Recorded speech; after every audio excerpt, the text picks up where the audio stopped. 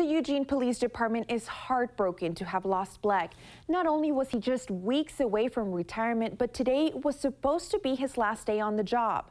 The incident happened yesterday in rural Lane County. Blek was off duty with one of his officers, Rob Griesel, when police say an unknown driver hit and killed him. They say he was a cherished dog and his warrior spirit left a legacy with the department. Just this year, Blek was honored with the K-9 awards for capturing a suspect in the shooting of a deputy. He was quite talented. He had a knack for protection. He had a knack for apprehension, and he had a knack for he had an incredible nose. And as far as the ability to track, he's probably one of the best that I've seen. He says Blek also had a special heart for kids and loved being around them.